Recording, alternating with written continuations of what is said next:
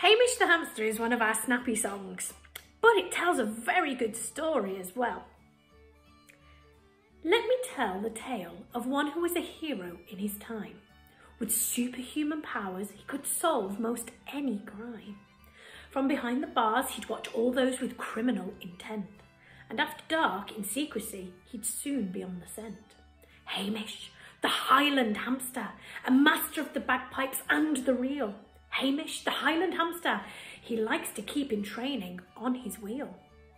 The kilt of macaroni was a treasure of the land. The police investigated, but they could not understand how bars, alarms and laser beams were useless as a guard. The theft was such a shock, they called the cream of Scotland Yard. The police, in desperation, summoned Hamish from his nest.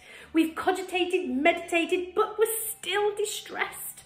We've tried our best, we can't digest the facts behind the case, and the kilt of macaroni, it's gone without a trace. When Hamish saw the evidence, he didn't waste his time.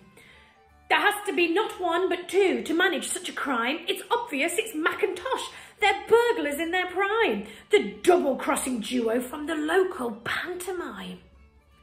Hamish went to see the pantomime, and there the kilt he saw. In Widow Twanky's dressing room, 'twas lying on the floor.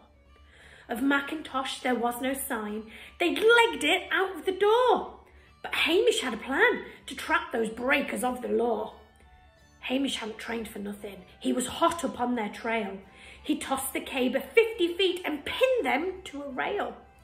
As Hamish put the handcuffs on, they heard the sirens wail. The sergeant said, "The game is up, now take them off to jail." So listen, all ye criminals, don't fall into disgrace, 'cause Hamish will discover you. He'll soon be on the case. He never misses any clues. He won't forget your face. So if you see a kilt, you'd better leave it just in case.